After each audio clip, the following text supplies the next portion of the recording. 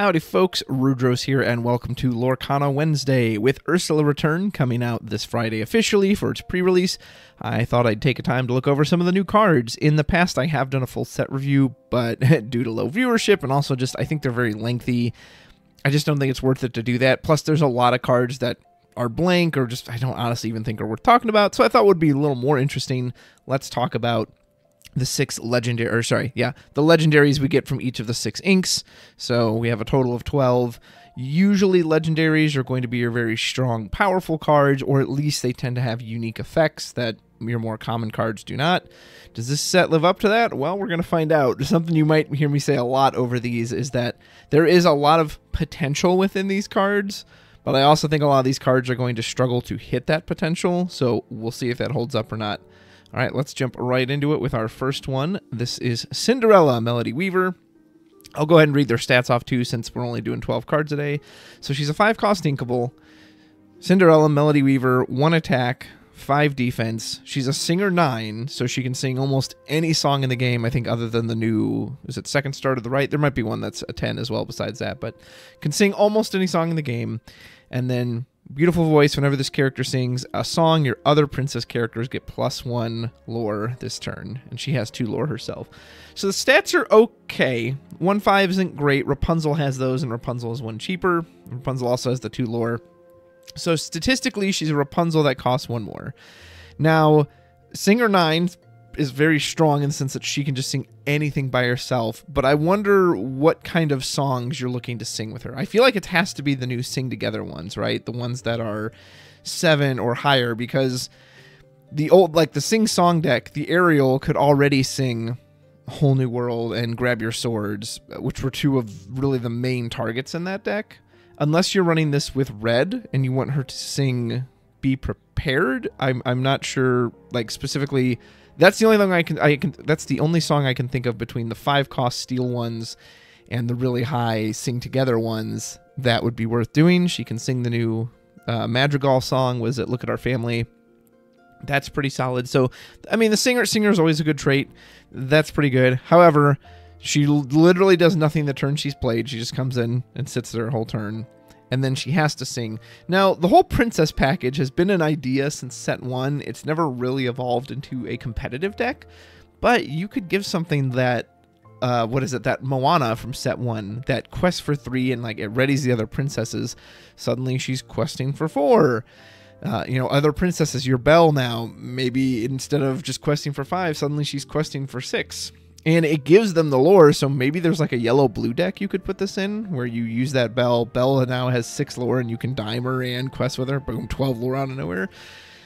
Sounds pretty good, but again, you have to have a song, and she doesn't do anything the turn she comes in, which is pretty important in a tempo-based game.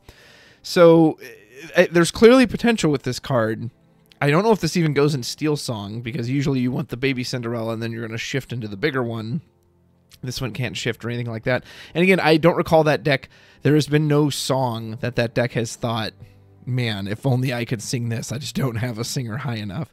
So unless the new Sing Together songs with the top end end up being so great that you really want this Cinderella to sing it alone, my current vote is that I don't think this is going to see much play. I think it's a cool idea, but I think it's a bit slow and there are better things to do. However, it does make me want to try a princess deck around it, so I will do that.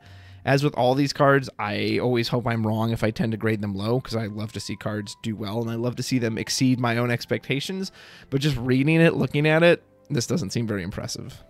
Next, we have Mickey Mouse, the Musketeer Captain. He is a 7-cost uninkable with a 3-attack, 6 defense stat line. He is a Floodborn, so he has shift, of course, as all the Floodborns do. It's a shift of 5. He also has both bodyguard and support, 2 lore, and Musketeers United. When you play this character, if you use shift to play him, you may draw a card for each character with bodyguard you have in play. I have been wanting to do bodyguard since the game first came out, way back in Chapter 1. I think mine was Amber Steel, but it was all around the bodyguards and using them to protect like Lilo and all those really low questers. I thought that deck was really fun. It used the Musketeer's Tabard to draw cards as they expired, even though that card's like way overpriced, especially 2 sets later. It was overpriced probably in set 1.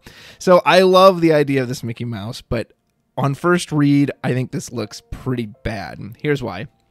So cost 7, very expensive, and it's uninkable. Uninkables are just always an instant downgrade, no matter what the card is. Some of them are worth it, but I don't think this one is. So the stat line, he has the same stats as Goofy. He costs 2 more than Goofy, and Goofy can be inked. And he has the exact, like, I cannot believe his stats are that low for this 7 cost uninkable. Yeah, he has support, but his support is worse than Maximus, who supported for 4. And support in general just has not been a keyword that has made any waves in the competitive scene, and I don't see anything that is going to change that now, because it just requires a lot, right? So the turn he comes in, unless he was shifted in, he can act immediately, where he can quest, and he has to quest, so he can't even like challenge something. He has to quest to give support, to give to something else, which means you have to have other things in play. So support's just never been a big deal. Now, the good news is, for his on-entry effect, he counts himself as a bodyguard, so at minimum, he will always at least draw 1 card. And if you have other bodyguards on the field, so best case scenario, right? You get Simba out turn 2, you get, is there a turn 3 bodyguard? Oh, the Prince, the Prince, you could get him out. Turn 4, put down something like Little John, you've got 3. Here comes Mickey, which I don't know which Mickeys you could shift, which would mean you'd have to have a Mickey on turn 1. So let's say, I'm not sure which Mickey you're shifting this onto, but let's say, so you've got 2 other bodyguards, he comes in, you draw 3 cards immediately. That is very good. That, you know, a 3-card draw is good. But we also have a card called Rapunzel, which can do that with other combos too, and doesn't require quite so much setup. And I would like him a lot better if, why is that effect tied to shifting him? So if you just play him for 7, it just does nothing. I mean, you can exert him as a bodyguard, but I have no idea why that effect requires him to be shifted. If anything, it seems like it should be switched, that like, hey, you can either get the discount of the shift and then you get to play him way sooner, or if you're willing to wait, you get this much bigger payoff.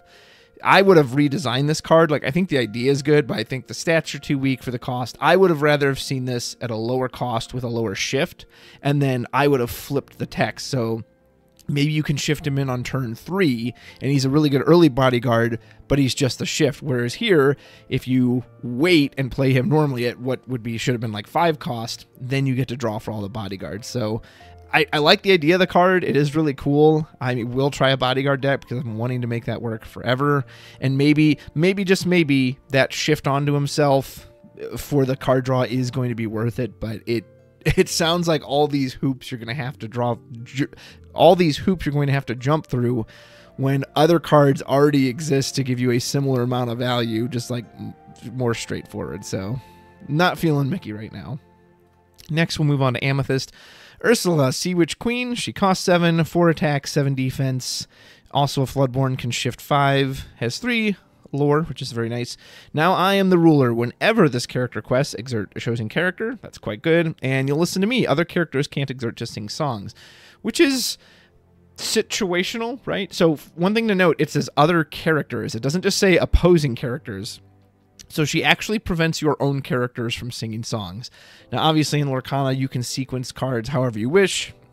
So if you have a song you want to sing that turn, you can just do it before you play the Ursula, but the moment she hits the field, you've cut yourself off from that. Now, preventing others from singing songs is, again, against the right deck, that's huge. If you're going against a Steel Song deck, if you're going against the green Ursula who wants to double sing all of her songs, that's super strong if you can just cut that out entirely. But what if they're not running any songs? What if they're an item-heavy deck, or, an aggro deck that just doesn't have a bunch of songs that literally doesn't do anything? The questing is nice, that you can just exert a character. Granted, it does require you to have a follow-up to do something while that character is exerted, and have a Maui or something else to come clean up the card you've exerted. But it's clearly a good effect. It's repeatable. There's no, like, stipulation to it.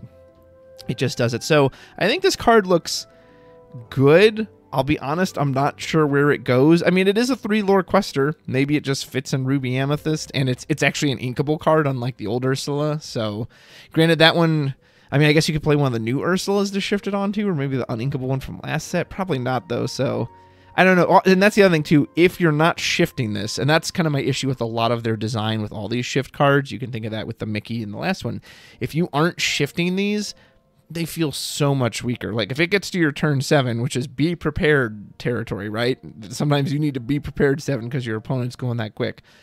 And your entire turn is 7 ink, put down this Ursula, and that's it. I mean, yeah, you've immediately stopped any songs coming out, but I don't know. It's as though she seems a lot stronger when she shifts.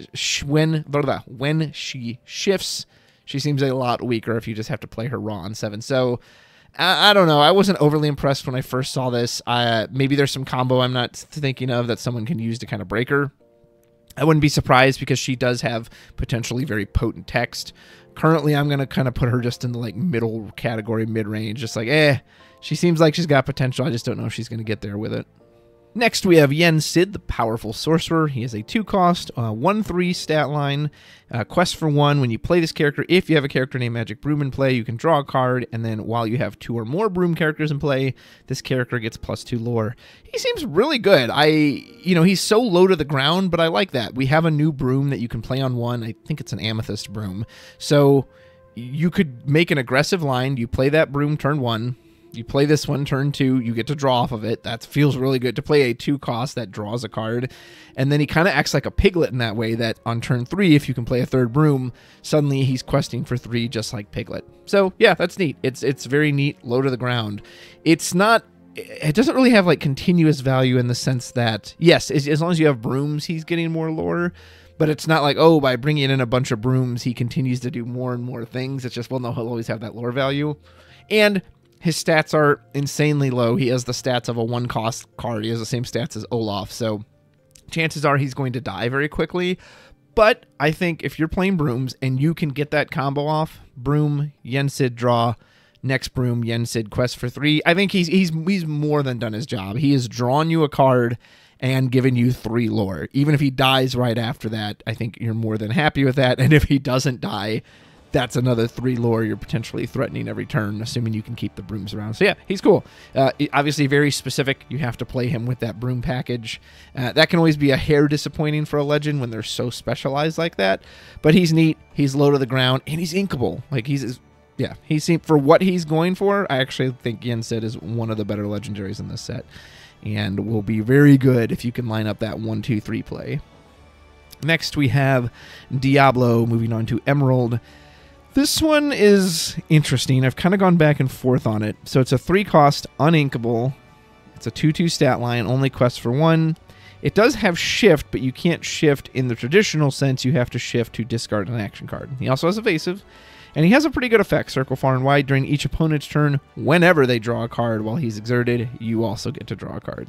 So that includes their natural draw for turn and any additional draws they may do. So his effect is clearly good. How good is the card overall? Like a lot of these shift cards, I think that if you can shift him, the stronger he is. So what you can do is you can play the new Diablo, turn 1. Because this shift doesn't actually cost ink, turn 2, you could play like a Bucky, and then still shift this on, even though you've spent 2 ink on Bucky, because this doesn't cost ink. So you discard your action card, you shift him on, he's a Floodborn, he triggers Bucky, they immediately discard on turn 2.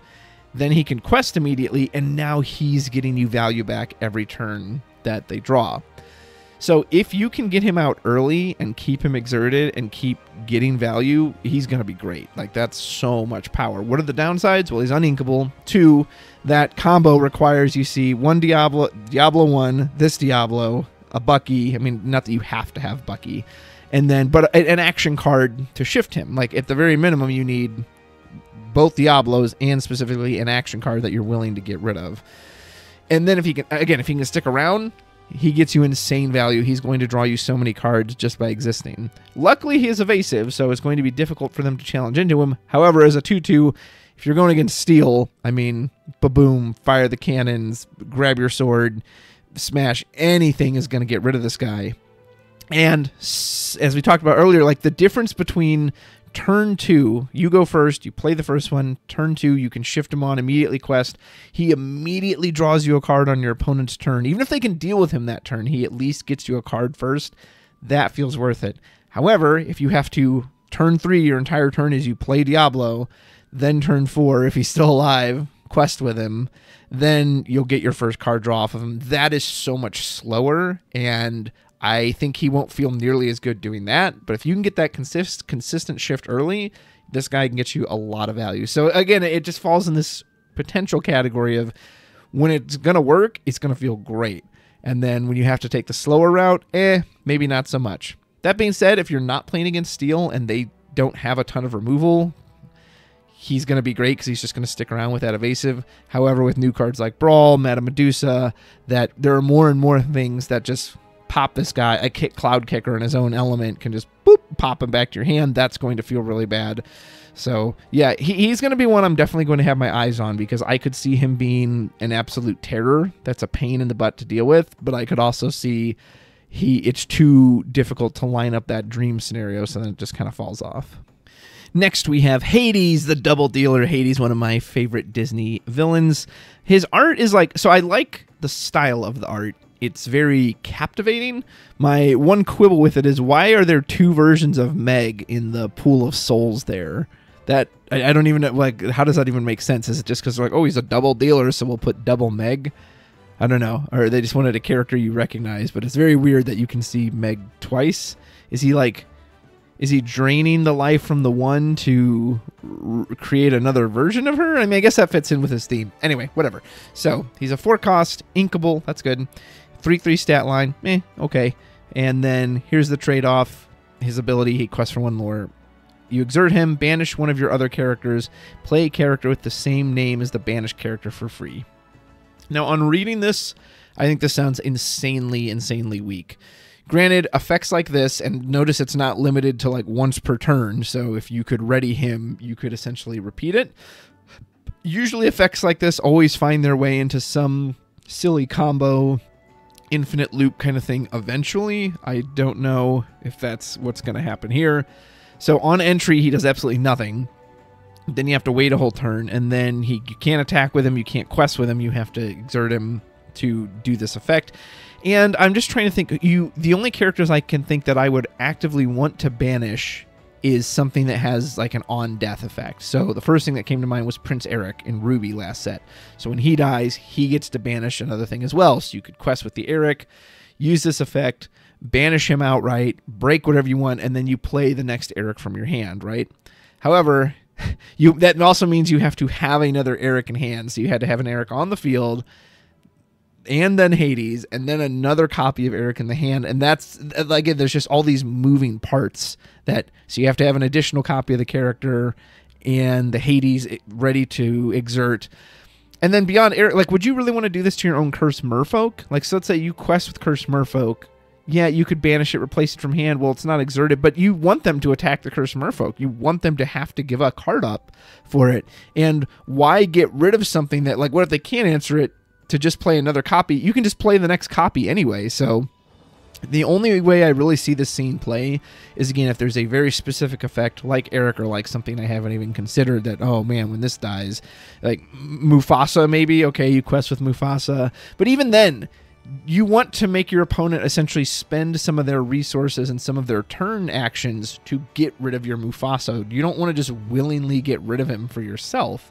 So maybe there's some combo out there that I haven't thought of off the top of my head, or that just doesn't even exist yet. And maybe in the future, something will come out if we ever there's other cards in other games. Like there's a card called Goomba in FF that when it dies, you can go search out another copy from the deck.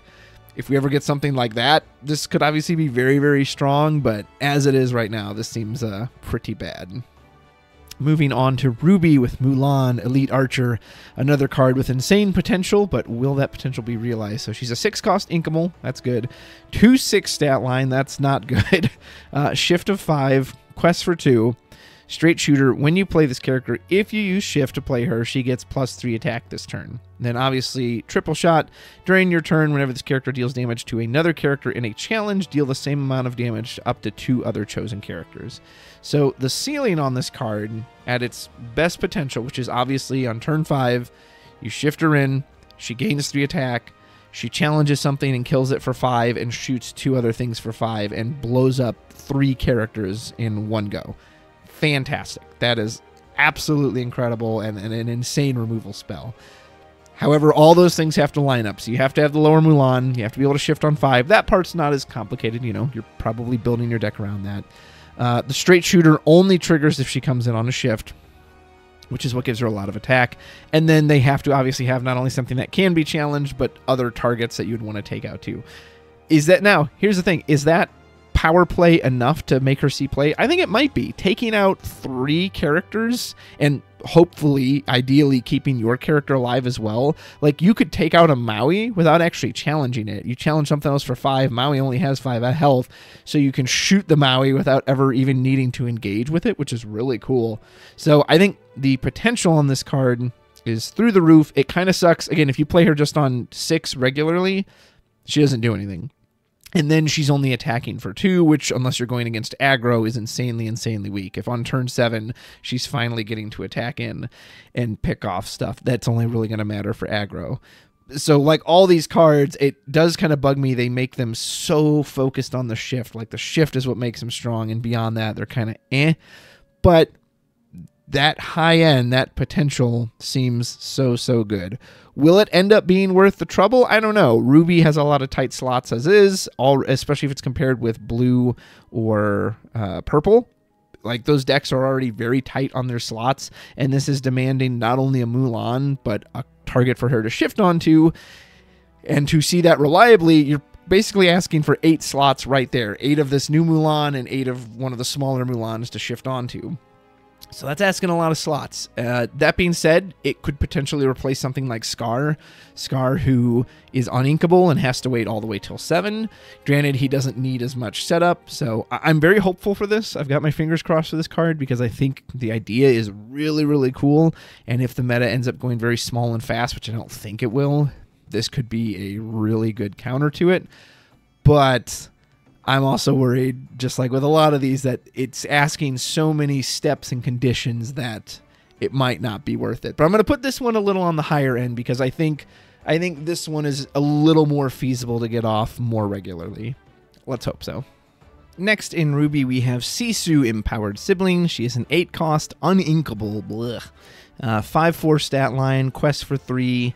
Shift of 6, and then she has the action or the ability, I Got This. When you play this character, banish all opposing characters with 2 strength or less. So, unlike a lot of these other shift cards, this one at least does not have to shift to get her effect off. You can just play this for 8, and then boom, you hit them. That's great. That part I love. 3 lore is also really nice. Uninkable is not great, but I understand. This one I at least understand why it's uninkable, because it does technically have a board wipe effect. Her stats are wretched. If they didn't want her to be like a huge attacker, I would have much rather had her be like 4 attack. Like, you don't want to go lower than 4 because I don't want her to die to Madame Medusa. And then give her, God, at least 6 defense, if not 7. Like, she could have been a 4/6. She costs 8. You know, Elsa was a 4/6. Give her minimum 6 defense.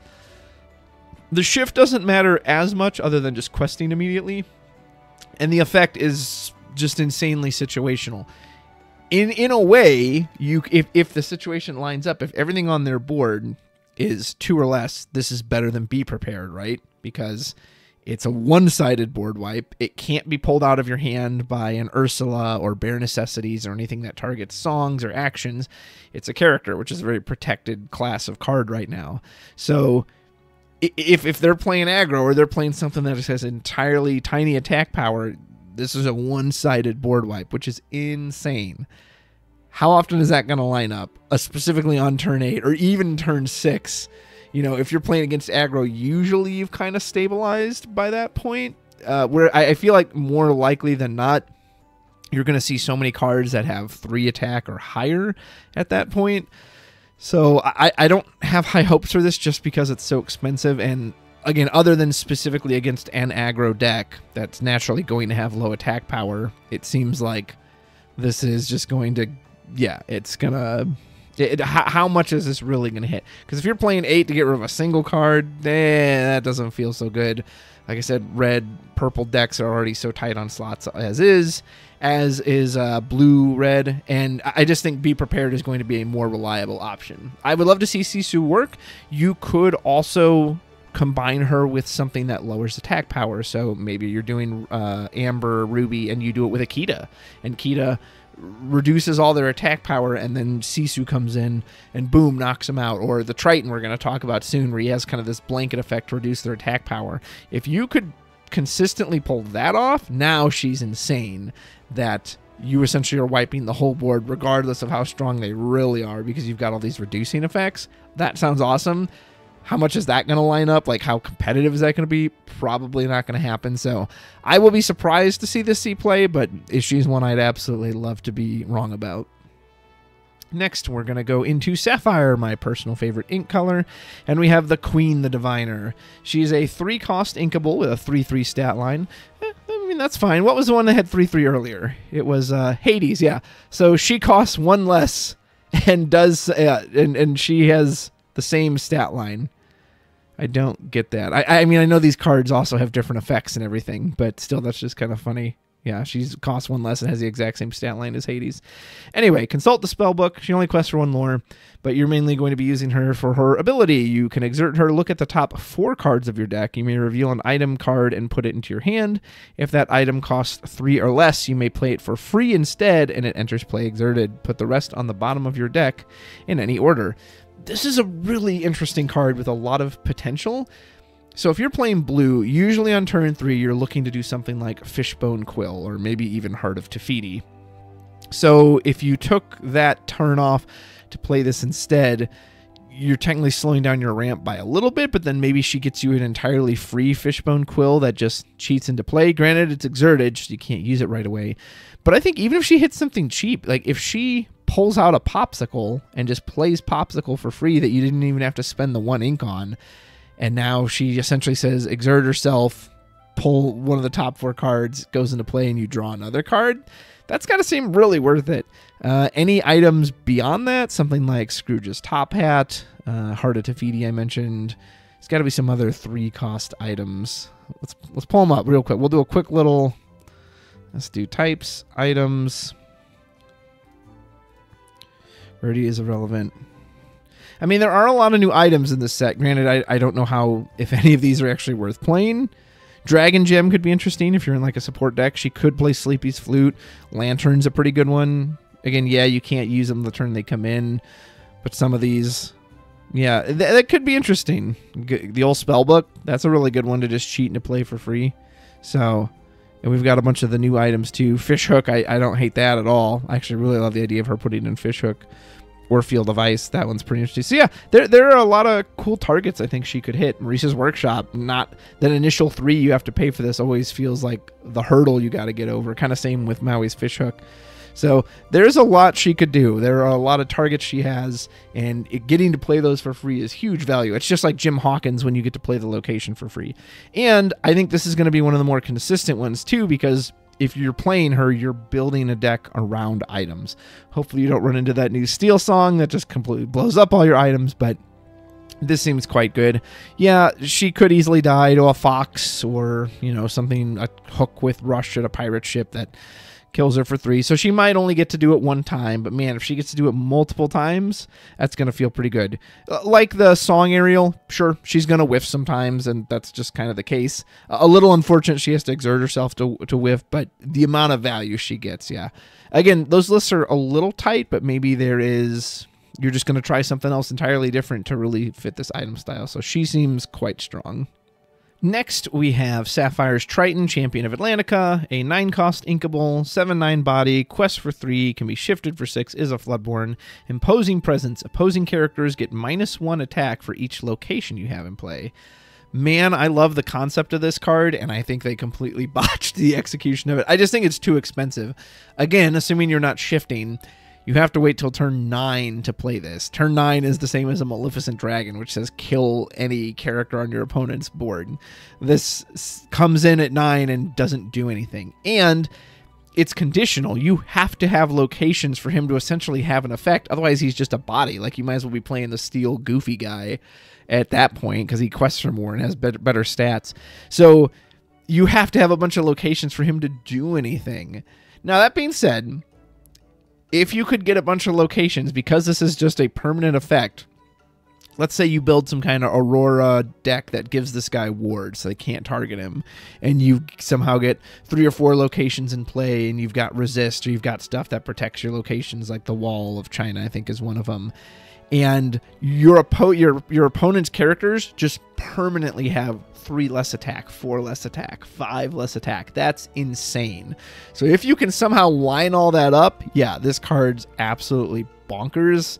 And that's just a crazy thing. That's like, yeah, they permanently can't actually even attack you now. They have to slowly try to get rid of your locations. That's cool. I definitely want to try that. Is that going to be competitively viable and realistic? No, I don't think so. Absolutely. That in no way will that be competitively viable. Do I want to see it happen on Pixelborn once or twice for the memes? You betcha. Next, we have Donald Duck, our Buccaneer. He's a 4-cost inkable, 3/4 stat line, boarding party. During your turn, whenever this character banishes a character in a challenge, your other characters get +1 lore this turn, and he gets +1, or he's 1 lore himself.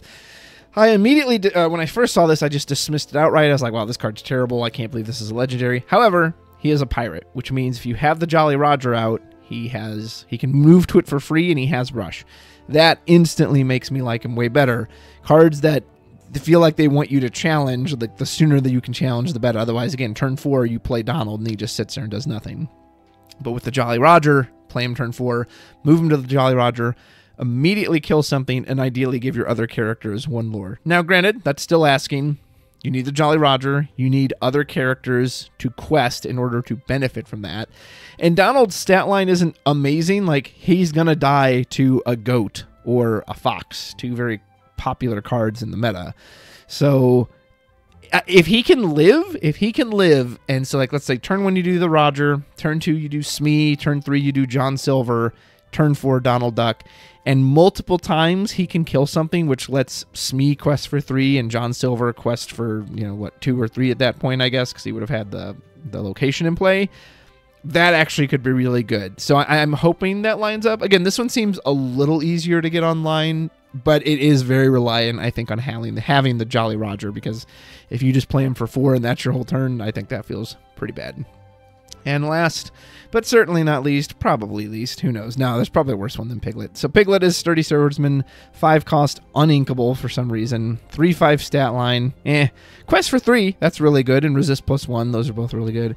And then not so small anymore. While you have no cards into your hand, this character can challenge ready characters. Why? No, why? Why do you have to have no cards in hand to do that? Would it have been broken if he could just challenge ready characters? You can't shift him, so the earliest you can get him out is turn 5. He's uninkable. So your whole entire turn 5 is you play Piglet, and that's it. Like, that's the only thing you can play from your hand that turn. And then he has to wait a whole turn. Yes, he has resist, so like he's kind of a soft 6 health body. And 3 attack is okay, but with no cards in hand, like that's such a downside. So I don't think you're actually going to use him to challenge much. If you were to play this card, I think you just use him to quest. But then I think if you're going to do that, why not just play the big Cinderella? Yes, she's technically a 7, but she can shift on 5. She's inkable, so if you see her early, she's not just a dead card in your hand. She has resist +2. She can challenge based off a song, which fits way more with that theme. And she also has 3, and she has a better stat line, too, at a 5/5. Like, maybe that's not a fair comparison, but I think it is. And same with Robin Hood. Shifting big Robin Hood on turn 3 is huge. He's a 3/6. Yeah, he only quests for 2, but he has 2 insane effects that help him when challenging, and it doesn't require your hand to be empty. If anything, he helps fill up your hand when he dies. Like, in light of Steel's other options, I just cannot see why you would ever pick Piglet over one of those. That's going to do it for the legendary cards from Ursula's Return. I hope you enjoy the set. Look forward to some fun deck builds and ideas. I'll definitely try out on the channel because I said there's some fun stuff I want to try. We'll just see how good any of it ends up being competitively. And if you are going to a Lorcana challenge in Chicago or Atlanta, I hope you have a great time. I would love to go to Chicago, but unfortunately couldn't get a ticket. So if anyone knows ways to help me out, let me know because I would absolutely love to go. Enjoy the set. Have good polls in your pre-releases. And until next time, take care.